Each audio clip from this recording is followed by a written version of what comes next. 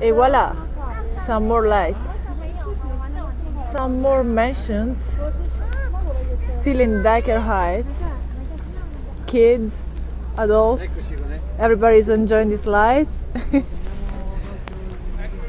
Come sono le luci là sopra? È una cascata di luci, dai, sono parecchie. Ci sono anche preseppini e cose più o meno kitsch. Questo è kitsch, per esempio, perché hanno messo i soldatini. Ecco, soldatini, ballerine. Però vedi che ha messo la neve. Che carini. Ah, è vero. È carino? Ha messo la neve alle finestre. Questo prima non l'ho voluto fotografare, non vuole Snow at the windows.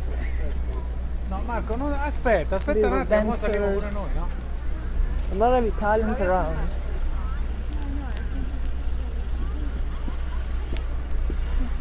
Il y a beaucoup d'Italiens. Et c'est aussi un quartier italien à Brooklyn.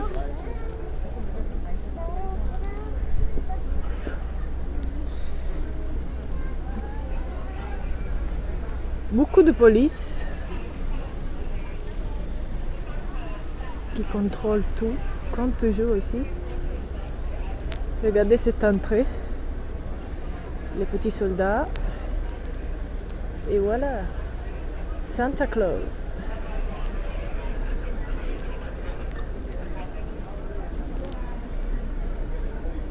What I see there, so many lights. People struck by the lights. Here, wow. Here there's everything from little soldiers to Santa Claus, the stars. I'm gonna try to pass by. Altre luci.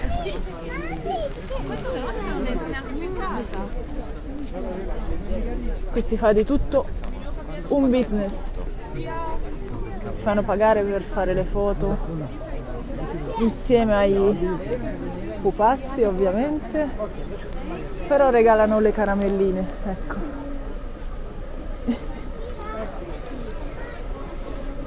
Aspetta che ora vorrei soldi anche da me.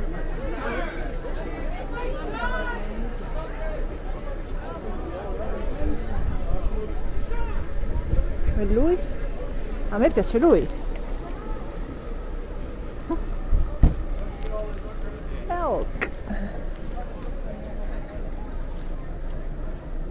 Oh wow. Over there there's the carousel.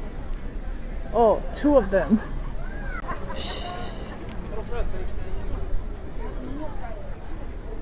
I don't know what happened. I got a phone call, so are you still there?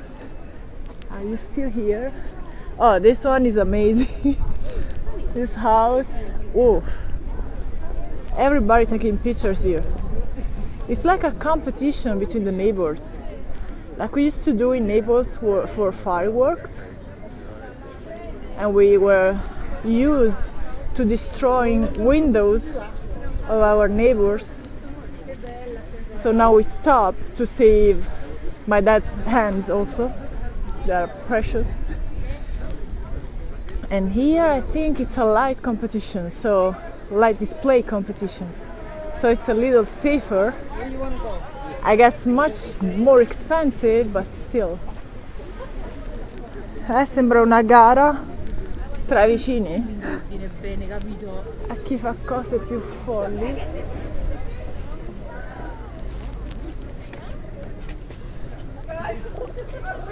Prova a salire. Sorry.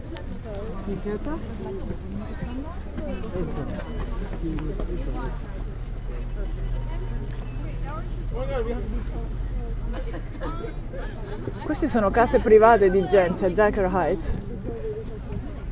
Ah, c'est des maisons privées. Ça paraît pas, mais bon.